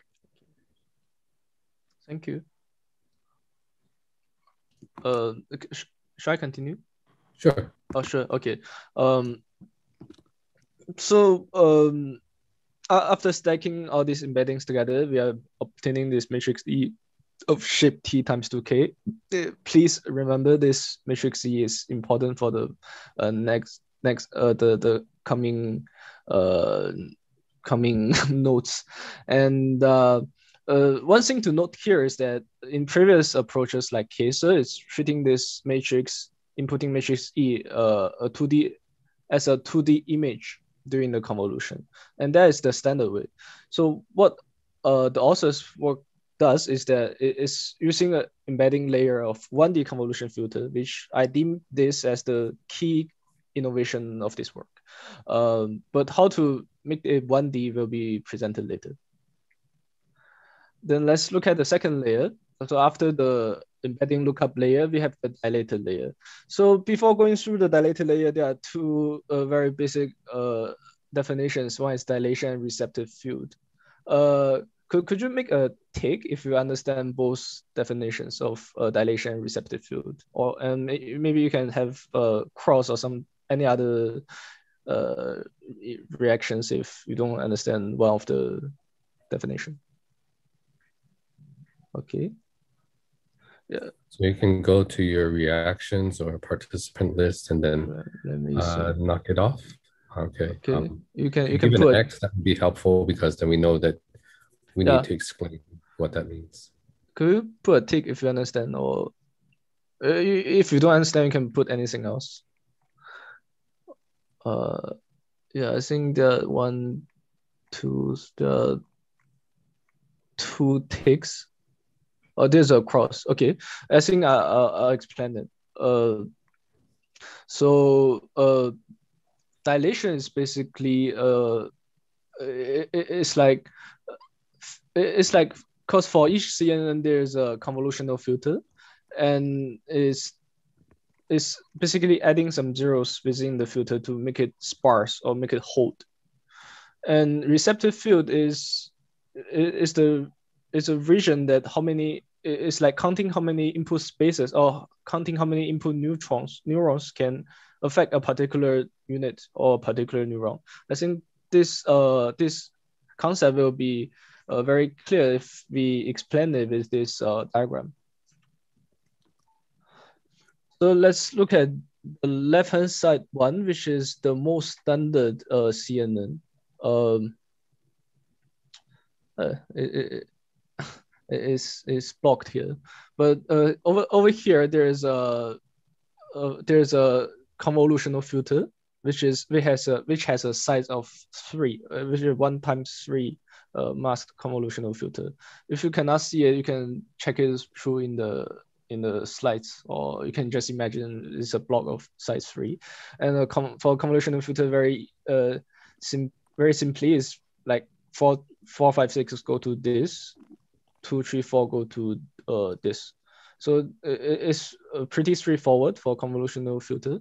And a few parameters I want to explain in this figure is like R means receptive field, and C here means channel, and L means dilation factor, which I will be explaining later.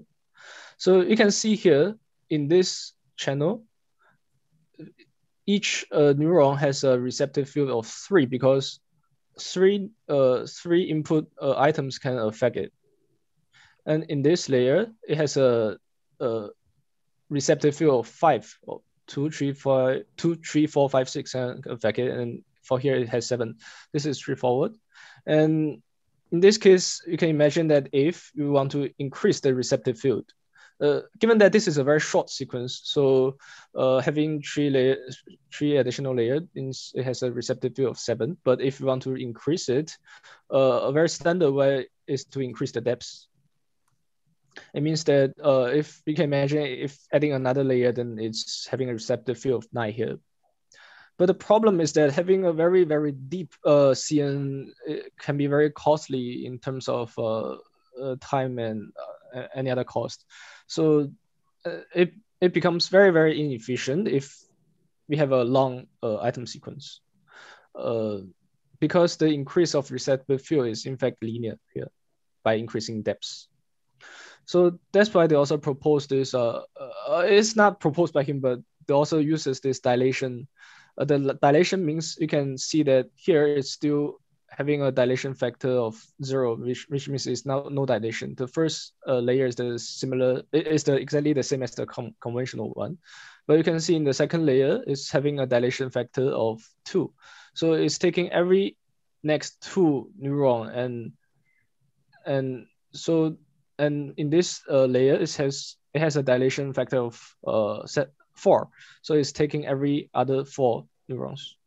So in this case, you can see that having 3 layers, you can have a receptive field of 15. So this helps to effectively increase the efficiency in modeling long-range sequences using dilation. And you can see that if you add more layers using dilation, the increase will be exponential instead of linear. So that's the effectiveness of using a dilation layer. And here's a blue line, which means skip connection, which I will be explaining in next section.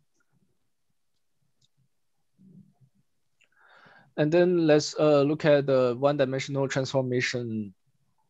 As I have explained before, if you still remember this matrix E, it has a shape of T times 2K, T times 2K, which is a 2D two-dimensional matrix. But our network uses a one-dimensional convolutional filter here. So you can see that there's a reshape needed. And how to also carry out this reshape is through, it first reshape the two-dimensional matrix E into a three-dimensional tensor T with size 1 times T times 2K. This is very straightforward. And then for each mask filter, you can see here, conventionally, the caser treated this 3 times 2K part as an image. But in this case, we added zeros here, and we look at it horizontally. So it becomes 2K numbers of one-dimensional convolution filter of size 1 times 3. You look at you look at it this way. Can you understand this? I think it's pretty straightforward. Oh, okay. I think you should be able to understand it. So in this case, we treat 2K as the image channel. So there are 2K of them, rather than in conventional way of caser, we treat it as the width of the convolution filter. That's how this the filter is reshaped from 2D to 1D. So after learning the architecture, let's look at the last session, which is residue learning. So it also uses this residue network because especially for having long range item sequences, although introducing dilation, it's still gonna occur, or we're still gonna face some very deep network layers. So although having a deep network layer, we can obtain high level feature representations, but as a drawback, is also gonna face the vanishing gradient issue for deep network. So it also introduces this residual learning to tackle the vanishing gradient issue. And residual learning, by the time this paper was published in 2018, it's now a completely new technique. It's been applied in computer vision very widely, but according to what author argues, this technique has never been observed in any other recommendation system literatures. So this is another contribution of this paper, which is applying residual learning in RS. And the approach to carry out the residual learning is it first stack multiple convolution layers together as a block, and then they employ a skip connection scheme and passes the previous layer's feature to the next layer. So the skip connection scheme allows the explicitly fit the residual learning mapping rather than the original identity mapping. So here is a diagram of the residue network. First, we need to check a few definitions. E is the matrix C that we have emphasized before, and we have two functions, Fe and He. Fe means the residue mapping of the matrix, and He is the desired mapping, which is the mapping that we wish to obtain. The authors construct the model in such a way that He, the desired mapping, is basically nothing but the element-wise addition of the residue mapping and the original mapping. You can see here is their identity matrix and the element-wise addition here to obtain the He. So we can see that since E is fixed, then optimizing He becomes essentially the same as optimizing Fe. And they also propose two different block wrapping ways. So for A is wrap each dilated convolution layer by a residue block. So we can see here there's one convolutional filter. And for B, they also wrap two dilated layers together. So there are two dilated layers here, and in each block it contains three different kinds of schemes. The first is the normalization and activation, normalization. They also use the very standard way of normalization, which is RLU, RLU and activation in this paper. And another scheme that the block contains is the convolutional field layers. So there are two kinds of convolutional field layers. The first one is the regular one, and the other one is the dilated one. But for scheme B, for block B, it only contains dilated ones. And lastly, it contains a skip connection over here, which was also the blue line in the previous figure 2. This is the skip connection. Oh, sorry. And then let's check out these two residue blocks.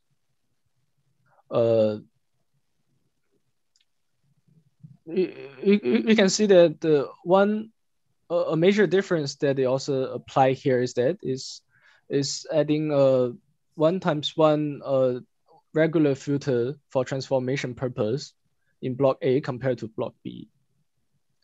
And this results in the formula of the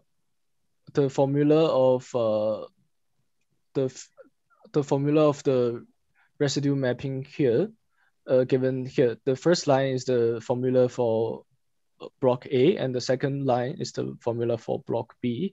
You don't need to be scared by this seemingly very, very long formula. It's very easy to understand if you look at this formula from inside out, you can see that it's nothing but going through this block from bottom to up. So this psi here means layer optimization. And the sigma here is the RELU optimization. W1 and W3 are the convolution weight function. And the W2 prime and W4 prime means the dilated convolution filter. So it's basically just stacking this this block one by one and put it into the formula. So why did they also propose this 1x1 transformation filter? It seems to make it more complicated, but if we work out the math, we can find that it's making it more efficient, because if you calculate the number of parameters, you can see that for block A, the number of parameter is 1 times 1 times 2k times 2k, plus over here we have 1 times 3 times k times k. And lastly, we plus 1 times 1 plus times k times 2k. So in this case, in total, we have 7k square of parameters. And in this case, let's check out this. Note that here we are checking we are going through the number of parameters for each dilated filter instead of for the entire block. So we have 1 times 3 times 2k times 2k, which makes it 12k squared. So we can see that after having this 1 times 1 layer of regular layer of transformation, we are reducing the number of parameters by 5k squared. So that's the major purpose of having it here. I think now I've finished the network and the model part of this work. Is there any question? So if we go back to the other contribution slide, I hope all of you can follow the innovations that this paper ports from the visionary, which Xinze wrote on one of the slides, that there's the idea of using the dilated convolution, which is from the WaveNet paper that I put in Slack. Then the use of the residual network, which is from ResNet, another famous paper in Vision. That was from the Microsoft team. And then the third part was to use 1D convolutions over 3D convolutions to save parameters. That is also seen from Vision papers as well. So just for those of you in the CS6101 PhD cohort, it really does help to pay attention to literature outside of your area, especially upstream. So for a lot of us in the applications domain, paying attention to machine learning papers from iClear or NIPS, it's a good way to predict what might happen if you're doing what I call research fast, which is chasing the latest local models of how to do things. So this particular paper is putting together a couple of the innovations from Vision and then porting it over to recommendation systems. Okay, so yeah, why don't we go on, because we're out of time. So yeah, I understand. We'll go to the experiments. Yeah. Let's go to the experiment part. Thank you.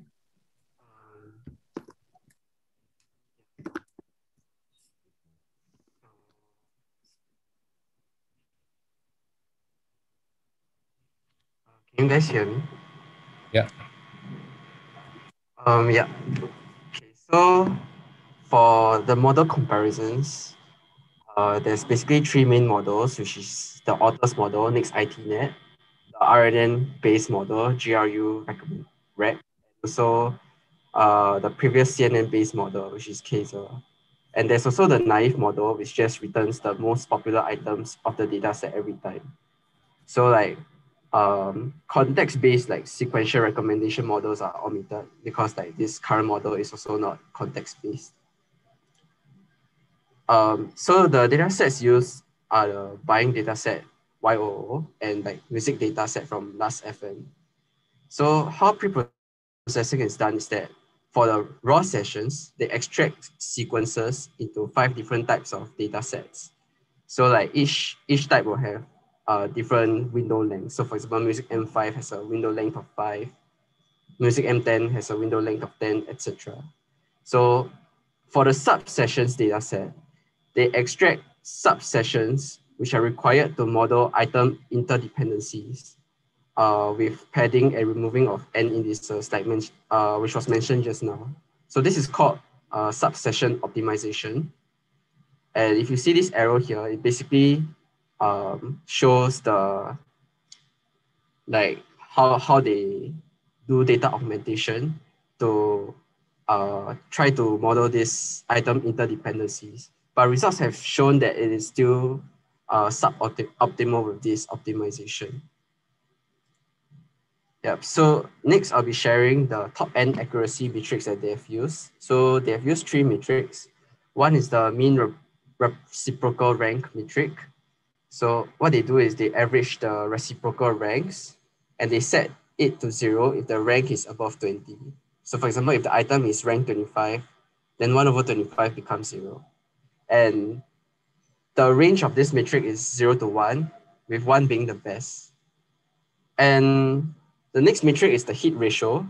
So it's the proportion of relevant items. For example, if the user clicks on this item or this song that coincide with the top N recommendations. So it ranges from 0 to 1 as well, with 1 being the best as well. And the last metric is the normalized, discounted, and cumulative gain. Yeah, so I'll explain this in the next slide. So N is set to 5 and 20 in the results, yeah. So for the NDCG metric, you first have to define the relevant scores. And this is basically an example of like there's a order of recommendation relevance scores and an order of an ideal relevance scores. So like these relevance scores are used like reciprocal ranks. So CG just means cumulative gain, and you simply add up the array, but it does not, but this score does not account for the order.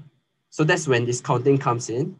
So if you see on the right, the denominator represents discounting. So the higher weightage is given more to the front.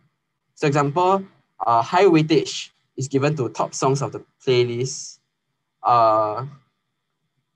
rather than so basically high weightage is given to the top songs of the playlist. Yeah, and that's for DCG. And for IDCG, you basically normalize it with the ideal DCG score. So you basically do 0.984 divided by 1667 to get 0.590. So that's how you get NDCG. And like I've also like given links in this tree for you to read up more as well. For the results summary, so basically it's firstly shown that the 3 neural models has promising accuracy in top N sequential recommendation tasks. So it performs more than 120 times better than the naive model. And the best MRR, which is the mean reciprocal rank result achieved for next ITNet model is 0.3233. So this means that the desired item is ranked position 3 on average among 20,000 candidate items.